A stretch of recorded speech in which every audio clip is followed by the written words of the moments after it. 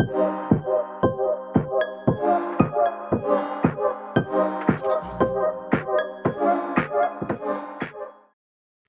everybody. In this lesson, we are going to create Sparkline charts.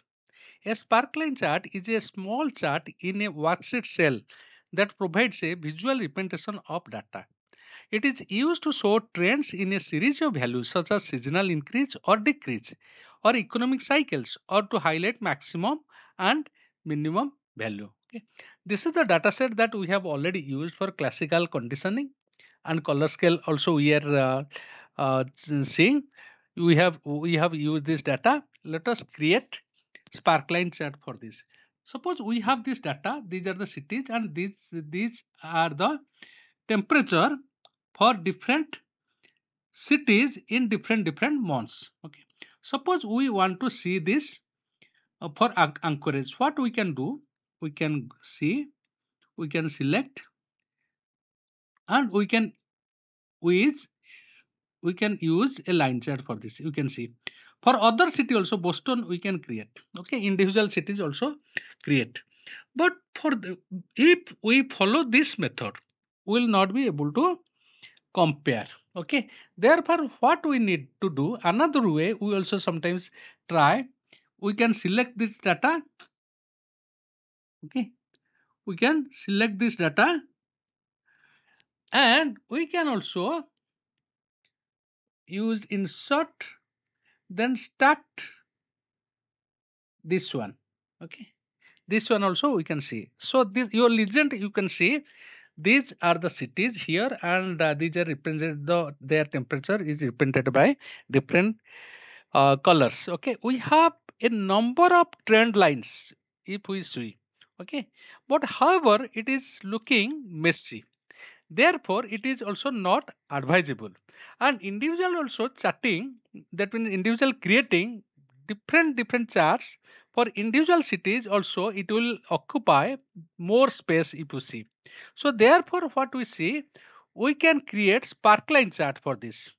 Okay, so what we can do here in the difference between Sparkline chart and the line chart, that line chart is not confined to a individual cell. Okay, it appears in your worksheet. Okay, so here what happens, when we create some kind of Sparkline charts it will appear in a cell. Okay, let us create one.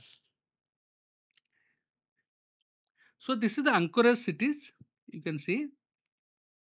Okay, this is the data we'll create. So we can insert. Okay, here we have Sparkline chart. There are three kinds of Sparkline chart. We can see there is a line chart. Here it will appear in the form of a line, then column and win-loss. But all these will appear in a particular cell, not not in it will not occupy more space. Okay, more than one cell. Okay. So let us create a line. Okay, when this is the data range we have selected, this is the data range, then we have the location we will create here. Okay, this is the location, then okay. Okay, you see here it is, we are getting this. Okay, here this is the trend that we are getting this. Okay, suppose we want to create for different cities, simple, we can drag it like this. Okay, you can get all these things.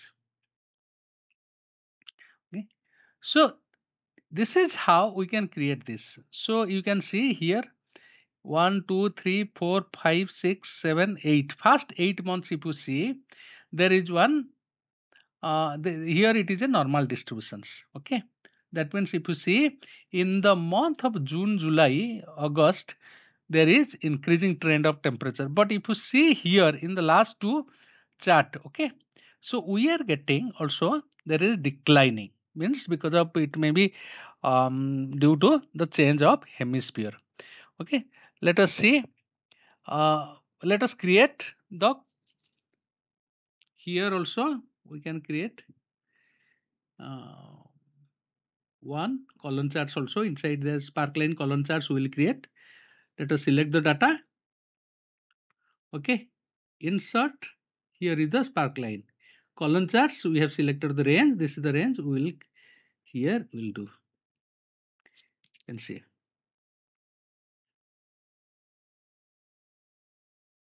So you see here clearly it is visible.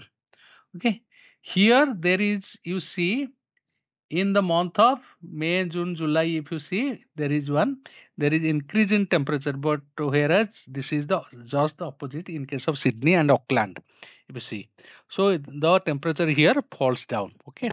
This could be because of change of hemisphere or some atmospheric changes. Okay. This is happening here. Okay. We can interpret like this. Okay. So suppose we want to clear this. Okay.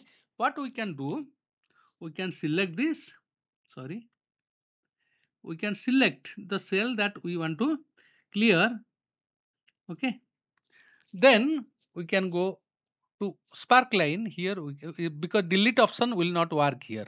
Here we can select clear, it will be cleared. Okay, so suppose we want to clear this, means delete it, we can also select this Sparkline and clear, it will be cleared. Okay, there is another kind of chart, sparkling chart, you can see, that is called win loss. Basically where there is some sort of profit and loss is incurring, we can create this kind of chart. Okay, you see here. So this is the first month. Okay, if you see first month, second month, third month, 4 up to 10 months data is there, and somebody is trading in stock market, and these are the values that he is gaining 5,000. Then second month he is losing 2,000, then 3,000, then there is a loss, then profit, loss kind of things.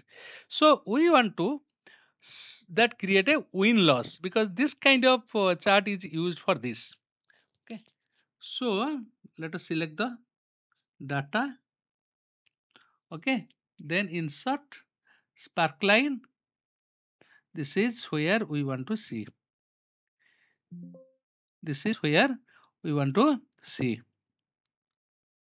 Just a minute.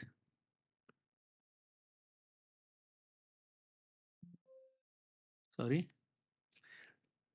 Once again we'll see. So here we'll create this. Once again we'll clear. Check. Okay. So this is the data that we are going to use. Then we can select this win and loss. This is the data. Then this is the range where we want to see. So you can see it has gone. So this blue column tells us these are the plus value. Plus value means that there is some sort of profit. And this red color tells about these are the minus value, means there is a loss. Here what happened, there is one issue with this.